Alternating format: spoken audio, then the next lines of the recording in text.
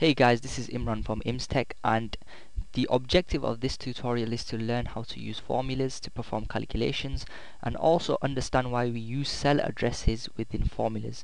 And this tutorial is for absolute beginners. This is, I'm assuming, no prior knowledge at all. So this is the first tutorial you can say if you want to learn about spreadsheets.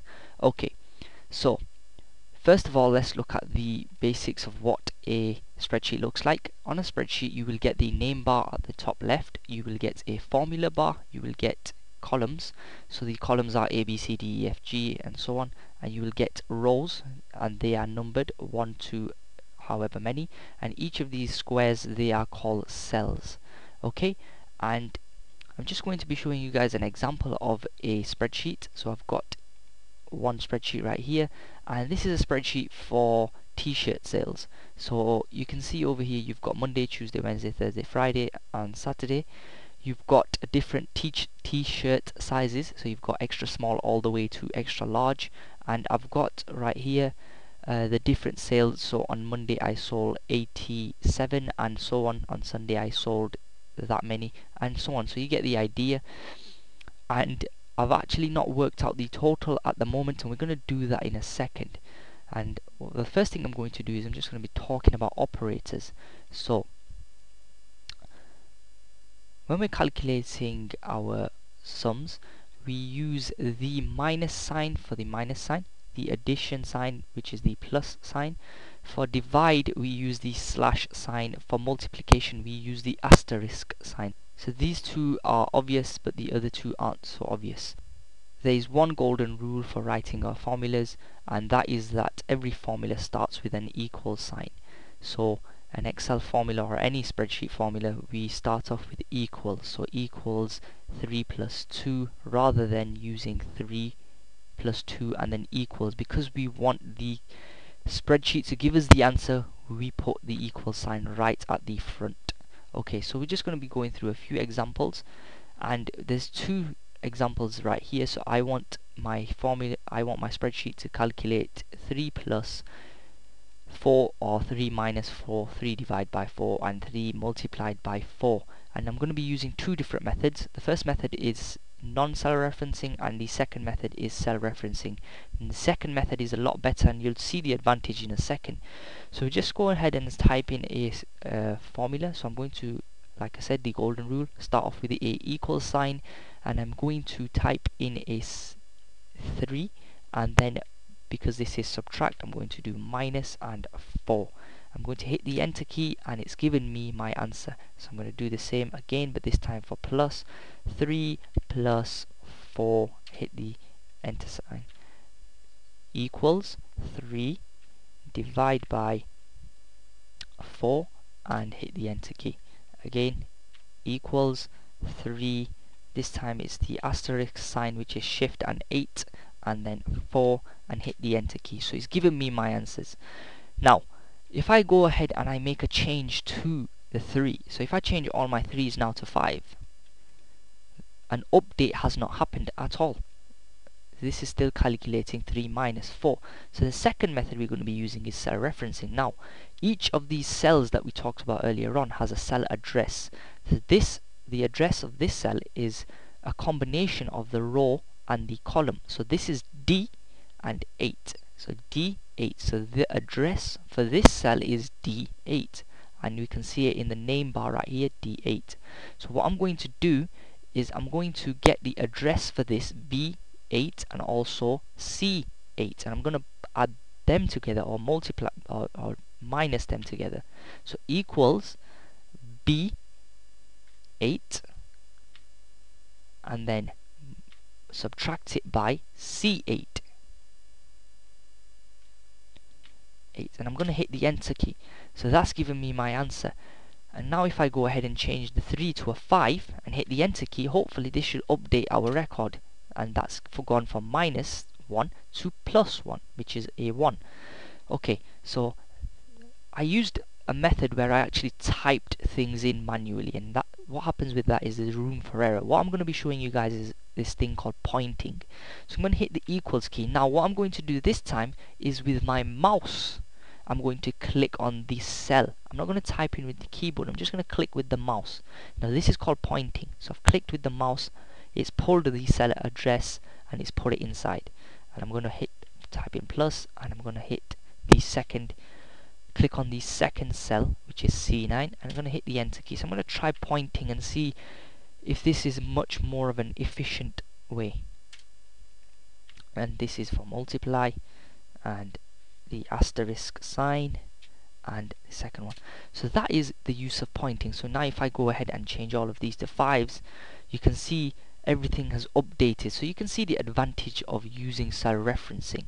So what we're going to be doing is using cell referencing. But before we go and actually combat our task, which is to work out the totals for this, I'm going to be showing you guys quickly how the format printing method works. So okay, so I've got 1, 2 and 3 right here, and what if I wanted a list of 100 numbers, or at least 25 numbers? I could actually manually go in and type in 4, 5 and so on, but there's an easier method. What I've done is I've typed in 1, 2 and 3, so I've highlighted over them, and right over here where you can see in the corner of the cell is where my mouse or my cursor has turned to an X or a cross. What I can do is click and drag all the way down, and you can see it's following a pattern, so I can actually pull all the way down to 25.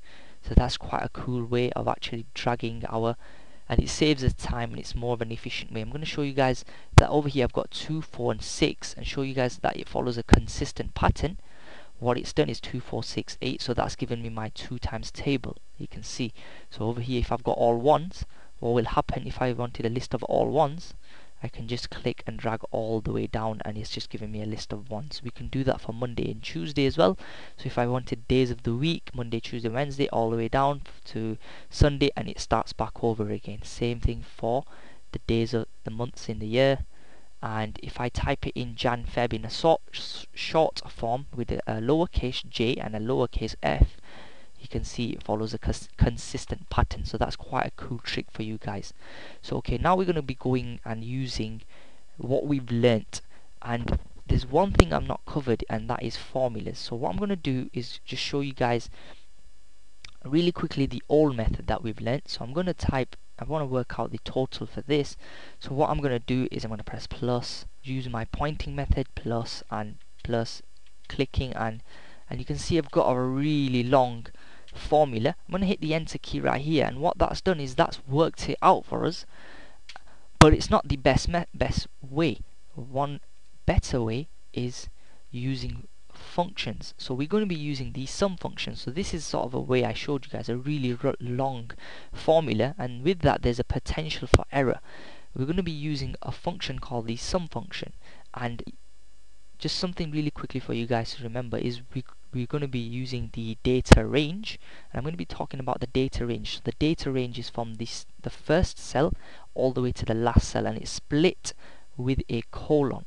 So that's the colon there, and this is what our function will look like.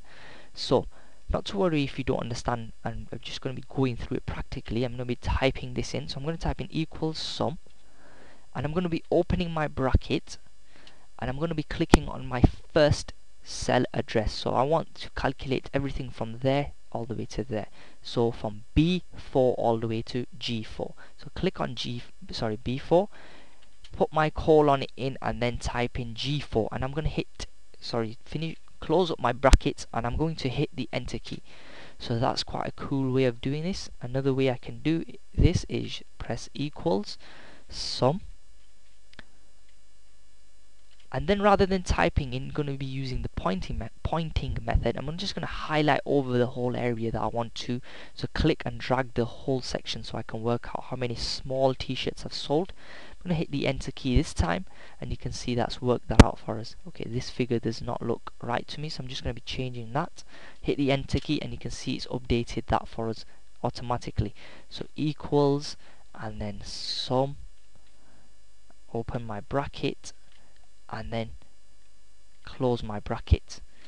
Now remember what we learnt earlier about copying over a pattern. So you can see there's a pattern here where we've got sum, and we've got B4 to G4, and on the second line we've got B5 to G5, on the third line we've got B6 to G6, what we can do is highlight over our first three. And by the way, it doesn't need to be highlighted over the first three. It could be 2 or it could be 1, but I like to use the first 3.